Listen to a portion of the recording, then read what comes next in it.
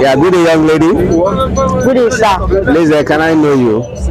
Yes, my name is Effie. Okay. Can you tell me what you are doing here today? We are doing my father burial. Okay. So, can you tell us what? Can you tell us more about your father? Yes. Yeah, tell us some of his good attributes. My father is a good man. My father is intelligent and is truthful. My father is very humble. I miss him. Okay, so can you tell us what's your position in the family? Third position. Okay, so what do you have to tell your brothers and sisters now that your father is no more? I just feel like telling them that they should take heart. Okay, thank you very much. So what's your name again? My name is Effie. Okay, thank you.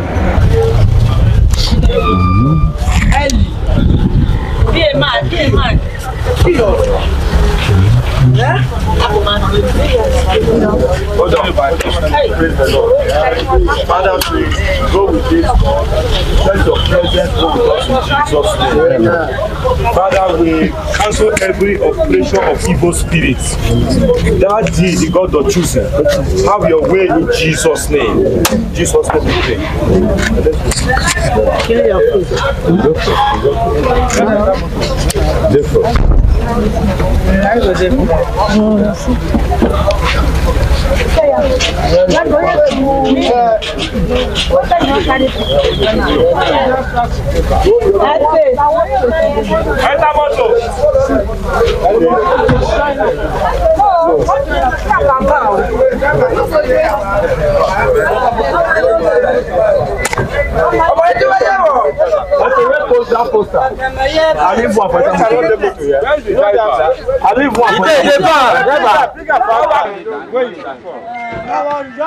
stress me, I come to make a call.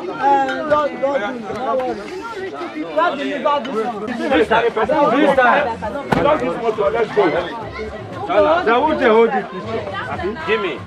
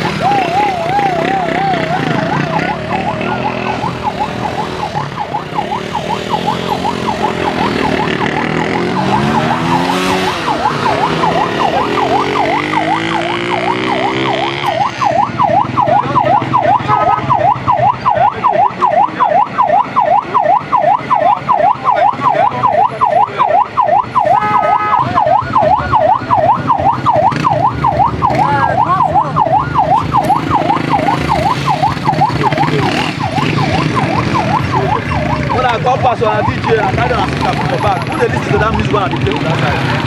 So, let's go again.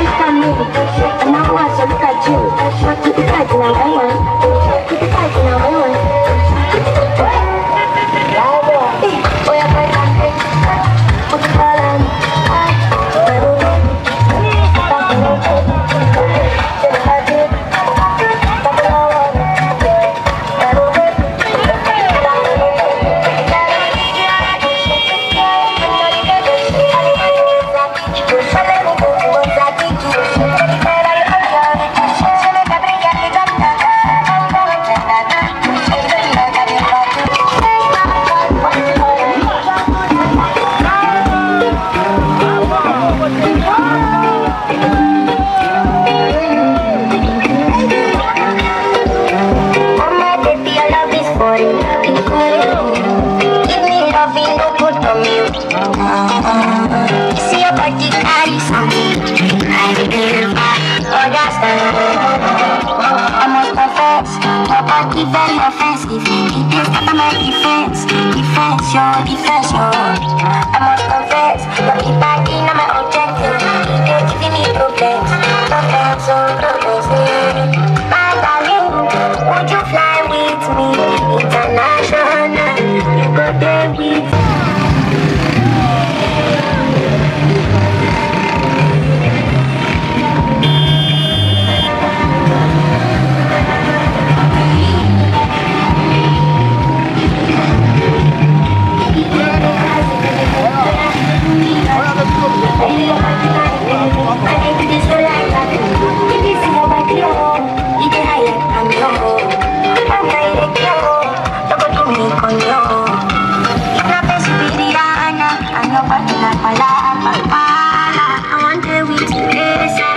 I must confess, that was very offensive.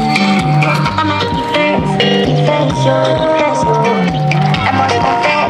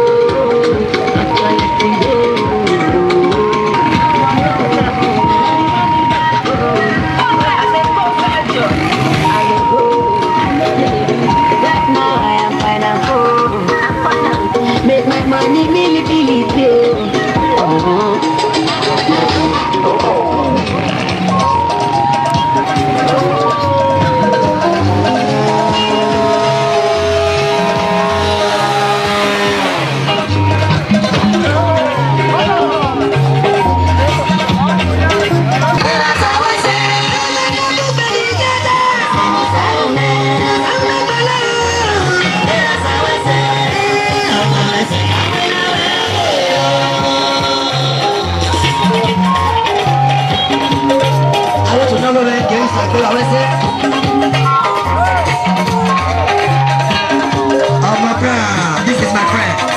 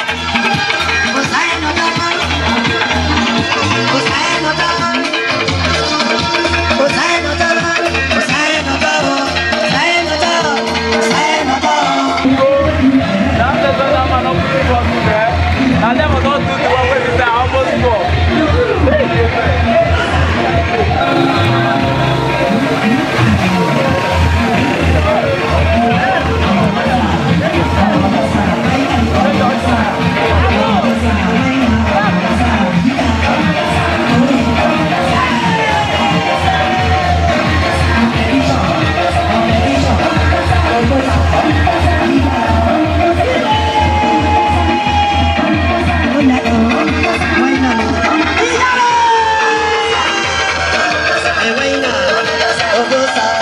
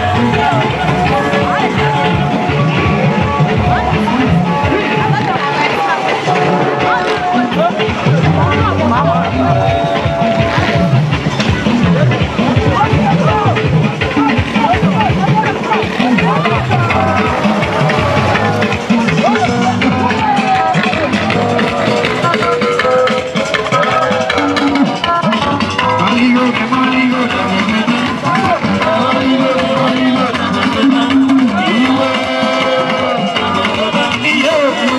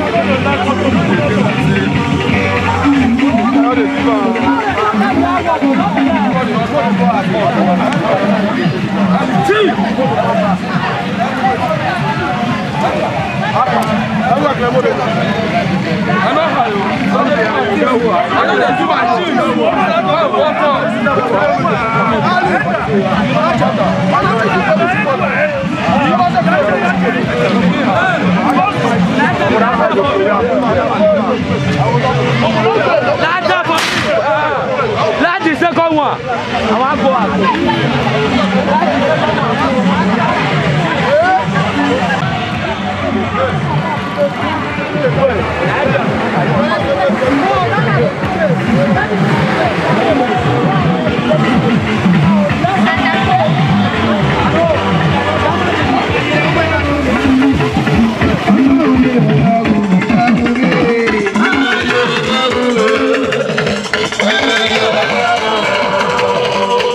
Yeah.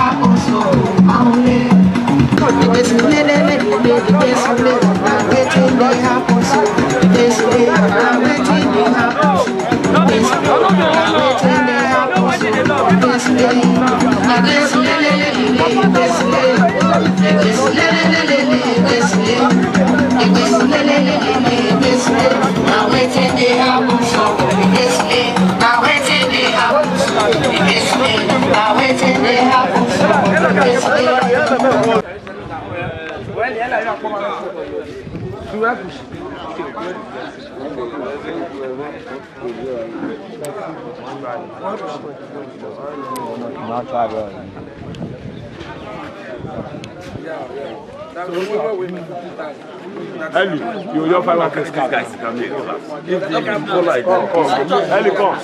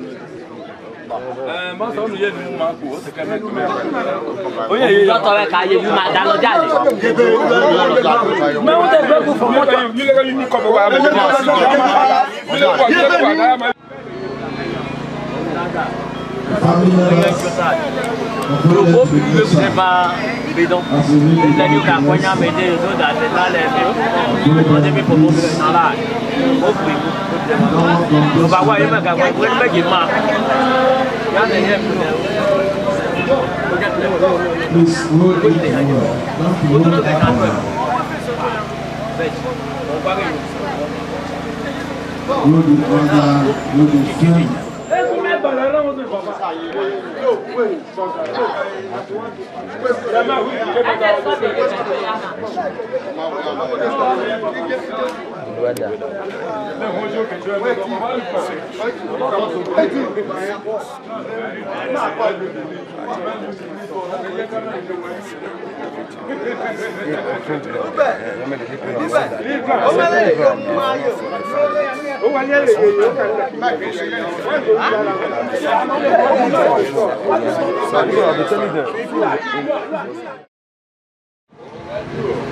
While we're doing that, let's sing from hymn. If you have your hymn book. Amen. Please repeat. Stanza 4. When we shall come with trumpet sound, oh, may I then in him be found, dressed in his righteousness alone, fortress to stand before the throne. Oh, Christ the Son, lead rock and sand, all of the ground is sinking sand. All of the ground is sinking sand. Oh, Christ the Son, lead rock and sand, all of the ground is sinking sand. All of the ground is sinking sand. In close of glory, I shall sing the story of the Lord who bought me when I get home. When I get home, when I get home, all sorrow will be over when I get home. When I get home, when I get home, all sorrow will be over when I get home. I shall get my golden crown when I get home. I shall lay my burdens down when I get home. Laughing those of glory, I shall sing the story of the Lord who bought me when I get home. When I get home, when I get home, all sorrow will be over when I get home. When I get home, when I get home, all sorrow will be over when I get home. All the darkness will be past when I get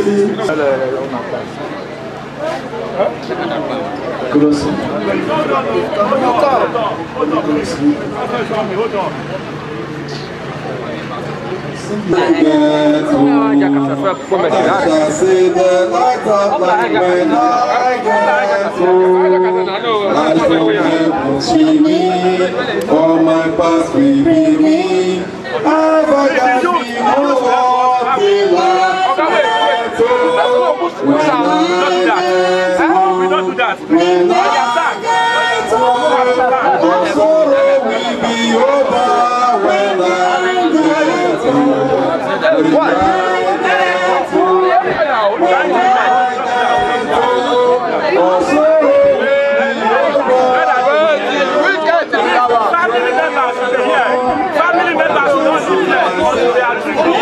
Family members should be here. If a family member be with our brother, don't leave here.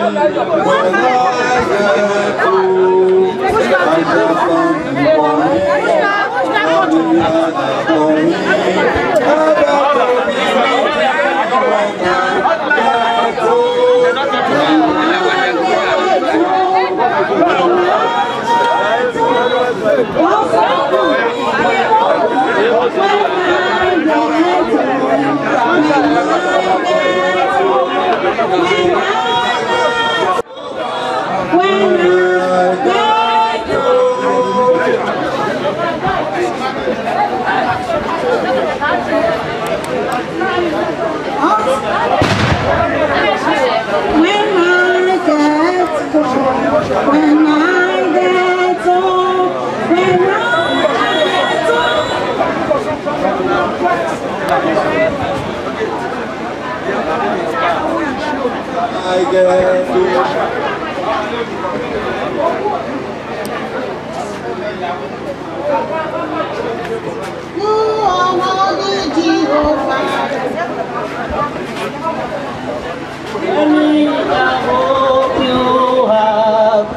kingdom of God is the hope I have.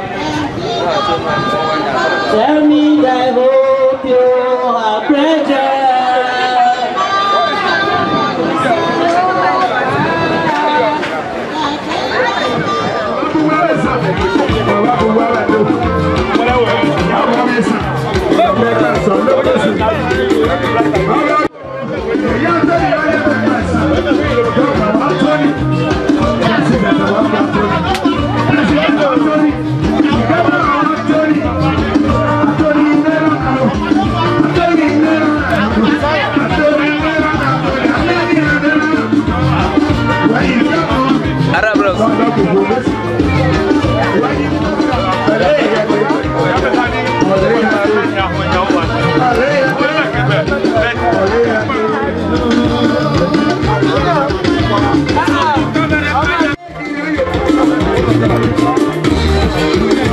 Durage.